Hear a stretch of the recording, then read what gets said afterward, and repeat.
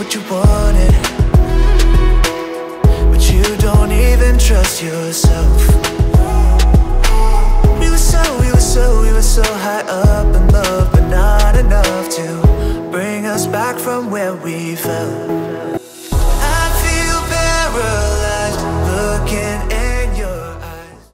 Guys, if you're new here, welcome. Make sure you hit that subscribe button and give it a thumbs up. And leave a comment. Tell me what you like, what you feel like I missed, and tell me what you would want to see. Also, if you're new here, I do have another channel called Motivated Mimi. I'm going to link that below. We do pranks on people. And if you want some laughs and you want to see some pranks,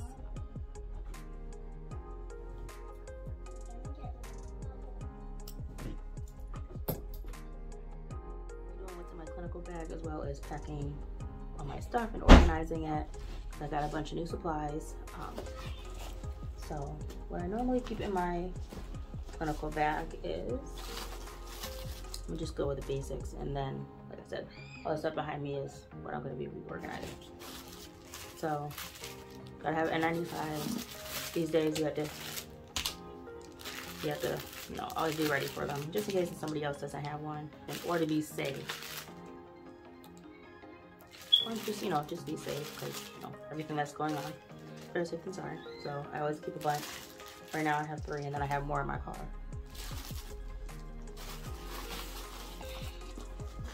And then I keep brushes,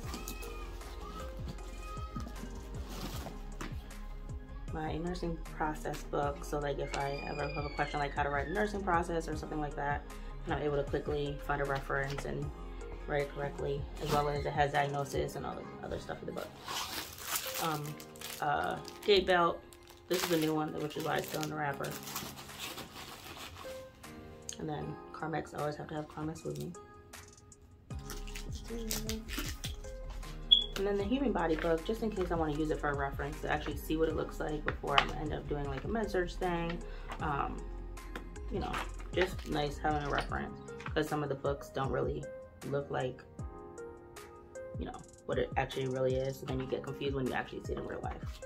So I always keep this on me. I've had this since anatomy, which is a long time, but I'll still keep it on me just in case. Anything that is due for clinicals, I always keep it there, so then when we're turning it in, I'm always organized with that. And then, so I do note cards every week. I do 5 diagnoses and then 5 medications, just so I get more familiar with it. So then, so I turn those in. Well, I don't have to turn them in, I just do them, just so I can be a little more confident when I'm saying things to my professors. And then clinical pouch, just so I have everything in there, but I always check it every night, because I do have kids, just in case one of them decides to go play doctor or something and takes all my supplies out, because that's happened before. In there, that's the main essentials. Everything else, you know, can be looked past, but what's in this. So I keep scissors, multiple pen lights. I have 5 in total. I have 4 in here, and then 1 in my book bag, just in case I leave one for lab, then I'll still have one. But then I have some other ones in my lab one. And then when I turn it, I have my stethoscope, it's a Littman's, my spool bag. We don't really need it, but I always keep it in there just in case. My two, and then I got this off Amazon.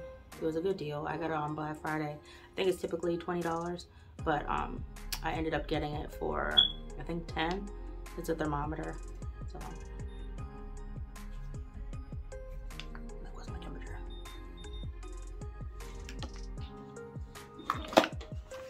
But I like it because it's nice and sleek, and it just fits right in there. And it can just slide right in my pocket as well. So it's not a big bulky one.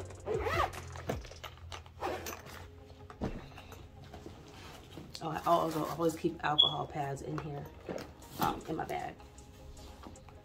So then, the next thing I have is batteries for the pen light.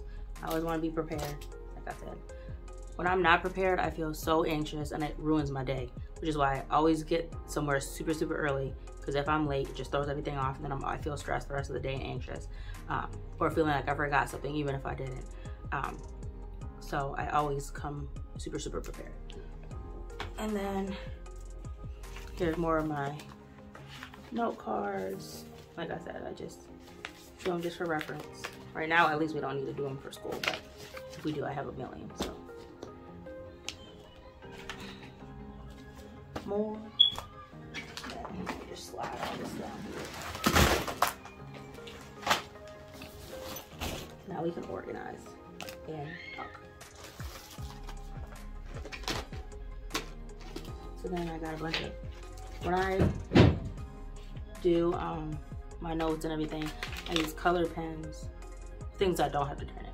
I use colored pens just because for some reason it makes, I guess I like the color, so it makes it stick better in my head, I guess.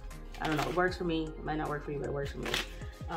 And then I always have a bunch of black pens, because you have to have black pens while doing documentation at our clinical site. So I always have black pens. And then this pen,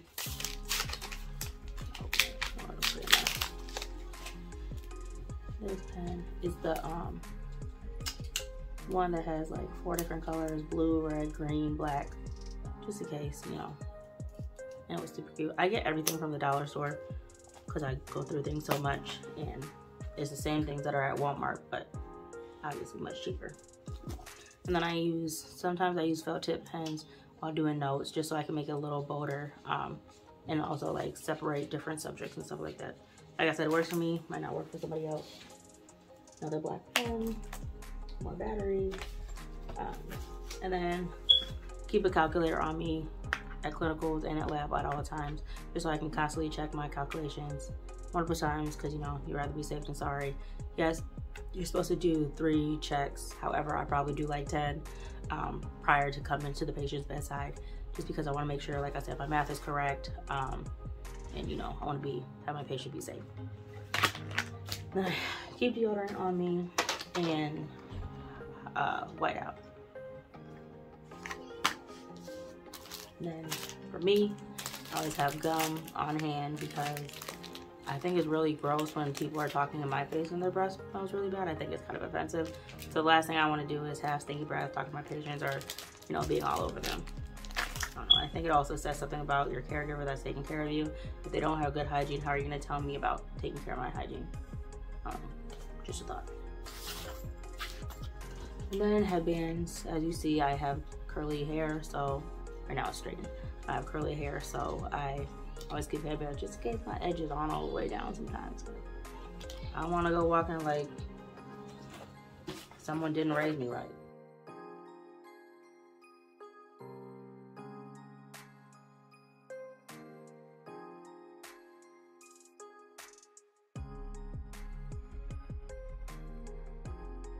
Hey guys, so I'm gonna be getting ready for my clinical.